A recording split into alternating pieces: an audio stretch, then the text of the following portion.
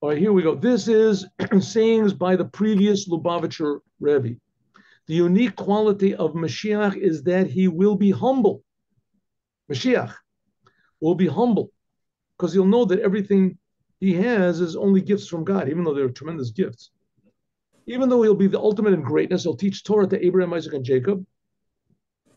But nevertheless, and Moses, nevertheless, he will be the ultimate in humility and self-nullification, self-surrender, because he will also teach the simplest of the simple of Jews, which, I mean, we certainly saw this in the previous Lubavitcher Rebbe and in the Rebbe, that they had very deep, wonderful ideas and memorim.